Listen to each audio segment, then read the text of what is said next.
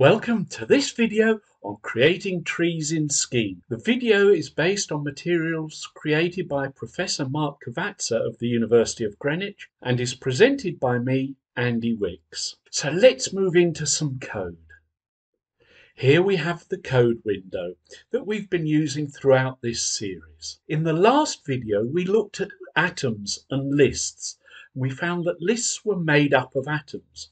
So we saw a list like this. Here we've got a list of 3 atoms, the letters A, B and C. And if I press enter, I get that list. But we can make this a little more complicated. As we saw in the last video, a list can contain all sorts of different data types, and it can contain a list. So we could have something like this.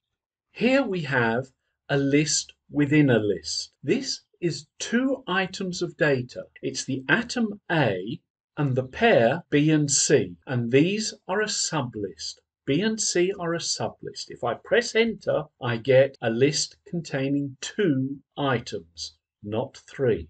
We could have a list that contains different data types. So for example, we could have something that looks like this. We've got a list that contains A and a sublist that contains 1.618 golden ratio and the value true. And when I press enter, we get this tree structure. This is a tree. A list that contains lists is a tree. And you might think, well, that's interesting, but so what? Well, let's suppose that we wanted it to represent the directory of a disk drive. We could have a disk drive, C, for example, and that contains some directories called Ada and Fred. And each of these directories then contains a list of files. And we could represent that by a structure like this. Here we have a C drive that contains a list called Ada, and within Ada are Olu and Zhao. These are the 2 files that belong to Ada,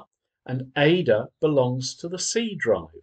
We could then look at a different directory, Fred, and Fred contains the files La, D and Da. And when I press enter, what I get is that list within a list. We get that tree of directories. And you think, well, that's interesting. I can see how a tree of directories would be useful, but so what? Can I use it in other places? Well, yes, you can use it in any place where you need lists within lists. So, for example, a hierarchy of a company. You could use it in financial services to look at the different kinds of things and the things that make up those kinds of things, and so on. And this is how data is represented in a LISP-based language.